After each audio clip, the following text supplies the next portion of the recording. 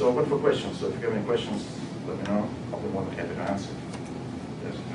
If you're using Humira, what would you recommend as complementary? By getting blood work and see where you are. Okay. So in general, that's what we do. There are no simple solutions, no simple recipes. Yes. H2 blockers, if you're on those all the time, how does that affect the whole fauna and flora? So basically, H2 blockers, they decrease the acidity, right? So they significantly impair your gut microbiota, right? So number one, you're much more prone to yeast growth in your gut, number one. Number two, what is known also that your absorption of calcium and magnesium will be impaired, right? So long-term use of H2 blockers makes you prone to osteoporosis, right? And also H2 blockers, they decrease activity of your pancreatic enzymes. So again, that's kind of Get off them if you can. if you can, well, that's. You mentioned probiotic effective with H. pylori.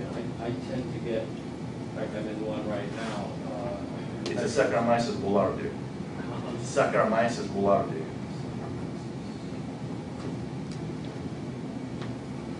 It's a medicinal yeast, so very close to brewer's yeast, and it does work for H. pylori.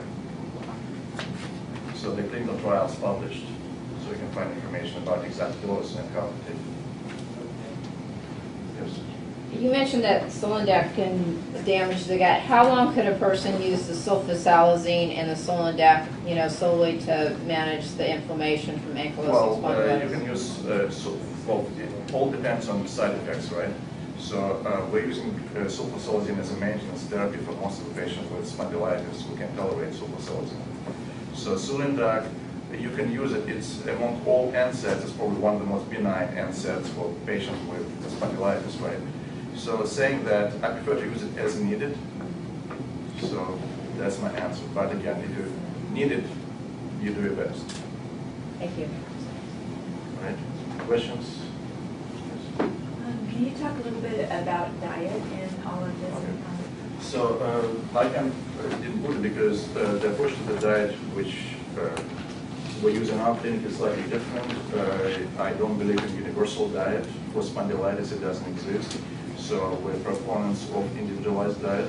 So how do you define? Well, you define based on your food intolerance profiles, right? So we're doing actually food intolerance profile in our lab, in our clinic. So there's a whole entity of so-called immunogenic foods. So these are the foods which drive abnormal immune responses, right? And it's sometimes for a person who is not familiar with it, may be very confusing for a number of reasons. So there are like 20 different labs doing food intolerance testing, and they're all using different approach. So there are labs using IgE. So this is kind of, allergy-based food intolerance. So there are labs using IgA, there are labs using IgG, there are labs using neutrophil activation, and so on and so on. So it's basically like an ocean, you just try to find the right route, and it's not so easy. I've done a lot of research on food intolerance. We came up with a system based on IgG4. So we measure antibodies against various foods and specific antibodies based on IgG4 molecule. So, and we have a pretty good correlation between food elimination and lab results. So that's how we do with diet. So I don't believe in generic approach. So because all human beings are different, and so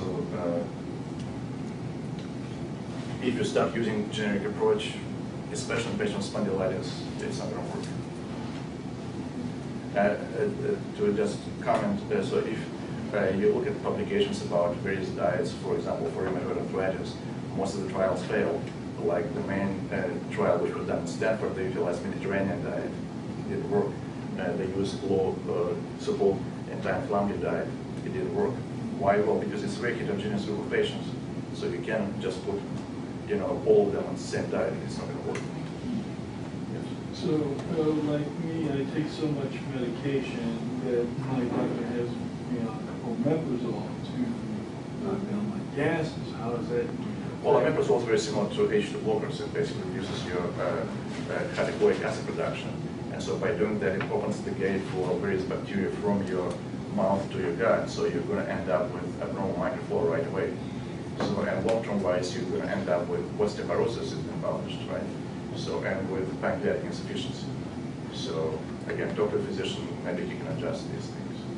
Again, there's a room for everything, but again, I'm not a big proponent of usage PPIs and proton pump inhibitors such as omeprazole for long-term. Yeah, I'm on a heavy dose, and long-term, been on it for a long time. Yeah, if you've got GERD, how do you deal with that? Yeah. There are some natural products for that, which are much better than, again, first of all, we need to find out why you have GERD. Right? So, but you can use betaine, so you can use digestive enzymes, so you can use tripala, so that combination works in most of the patients, unless you have hiatal hernia or something like that. Yeah. Now, let me just get a clarification. So the leaky gut, is that just in the small bowel, doesn't affect the large Well, bowel? typically, so you're absolutely correct. So the main kind of battlefield for the leaky gut is small intestine, yes. And is diarrhea part of the symptoms, or not necessarily? Diarrhea is typically part of abnormal microbiota, so not necessarily leaky gut. I'm sorry, what? Diarrhea is a part of abnormal gut microflora, not necessarily part of the leaky gut. And then, I probably missed it, you said there are ways or tricks to increase the absorption of the curcumin and phospholate? Yes, so, yes, absolutely. So there's a product, it's called piperine. And Oh, so, yeah, I've heard of that. So piperine is an extract of Indian pepper, Yeah. and it increases absorption of curcumin and phospholate. Questions? Do you have any take on food intake with lectins and inflammatory? It's a popular diet, so it's a lectin-free diet, right? So I have several patients in my practice who are doing that. I don't have much experience with it. So there are different diets right now available, but again, it's not individualized diet, it's just a generic diet. Seeing what works for you. Again, I'm not against it, you can try it, but Have you prescribed off-label Zolgans to any of your AS patients that are not good MRAs? I don't like using this product at all because if you look at the side effect profile, the frequency of lymphoma is huge. I'm sorry? Frequency of lymphoma Oh, is okay. huge, so I don't think it's appropriate to use the drug at all. How does it compare with that in Humira Remicade? Much higher. Oh, really? Okay. So, and I'm paranoid about tumors because I already lost enough patients in my practice from tumors. So I'm going to prescribe this drug unless, they convince me that it's worthwhile, but at this point, no. Aside from that, do we have any data on whether it's working in our community? In AS, I don't have any data right now. Again, if you look even at RA trials, it's very borderline. Okay. So I'm not very convinced. So again, when you're dealing with biologics, remember that all the clinical data was generated by Big Pharma. They want to convince you that it's working well. So if you look at actual post-trial data, so it's not so convincing. So now the transfer application from the UK showing that like triple DMARDs work better even than biologics. So I'm not 100% convinced that biologics will be the future of therapy for RA or AS. I must have missed it. What is the bovine Bovine immunoglobulins is basically oral immunoglobulins which you take because when you're dealing with chronic inflammatory conditions, when you're dealing with like leaky gut syndrome and bacterial overgrowth, eventually all these conditions suppress production of immunoglobulin A in your gut. So it's kind of oral therapy to reconstitute the loss of immunoglobulin.